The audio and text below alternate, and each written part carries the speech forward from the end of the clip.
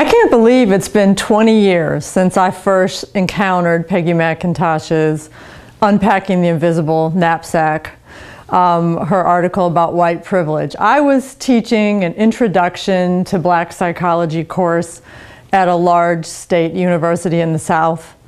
I had a class of probably 25 or 30 students, and I had decided that year to include a unit on whiteness studies to give the students another window into how race could be understood as we thought about it from a psychological perspective. And one of my colleagues said, "Have you thought about including the work of Peggy McIntosh?" And at that time I hadn't heard of it. So I said, show me a reference, let me see something. And so she sent me Unpacking the Invisible Knapsack.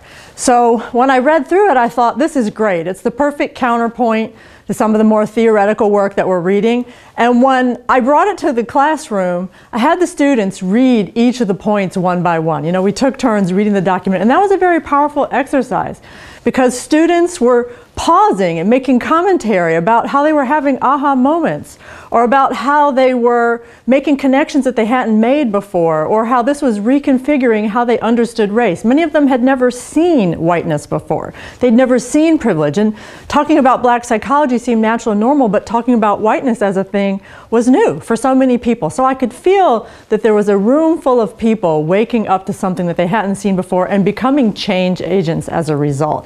That was very gratifying for me as a teacher, but it was also gratifying for me as a scholar and as a person living in the world, you know, with a racial identity and a racial experience. The one that really stuck out for me, and I think for many of my students, was the one that said, I can count on getting Band-Aids in my color. I mean, whoever thinks about something like that? You go in the drugstore, you grab a box, but to realize that that's part of the visual culture of race, the way race is embedded into our physical environment, that's a real wake-up. It makes you realize how deep the work is that we need to do to make the change that will really make this world truly a different place. And so when I came to the Wellesley Centers for Women, I was excited to learn about the SEED project, because that's where the action is really translating that knowledge about privilege into a changed environment for learning and for curriculum. And I thought, this is so awesome because it makes us able to actually change what younger kids experience and to help people to have those wake-up moments well before college